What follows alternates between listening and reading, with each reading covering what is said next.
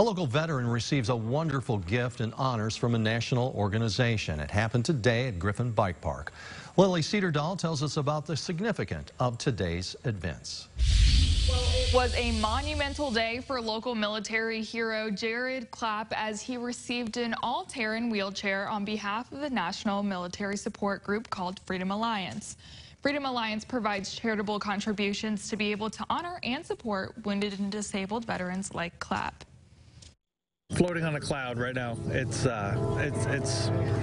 almost unreal that something like this exists. Jared Clapp was deployed to the northern part of Iraq in 2007 and 2008. During his deployment, Clapp was riding in a 10-foot vehicle that became compromised. He made the decision to jump off the vehicle, and the injuries followed him. He's also been diagnosed with MS. The MS is slowly making me a prisoner inside my own body. However, Clapp didn't want his health to take away the activities he loves to do the most. That's why he applied to the Freedom Alliance for a track chair back in August. It's going to allow me to be the person that I want to be, to where I can be out in nature, that I can go on trails, that I can go fishing. Freedom Alliance President Tom Kilgannon says the organization has gifted almost 60 wheelchairs of this kind. The chairs, as I said, allow them to get out so that we can have recreational rehabilitation with small groups of veterans, help them to overcome the emotional or moral injuries that they're suffering.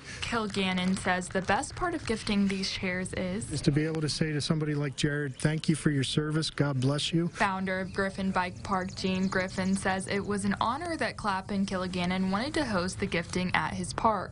Jared's one of those special young men who gave his life, in a sense, to our country and to its freedom, and so that's what this park is all about. It's just about turning a family's loss into a state's legacy.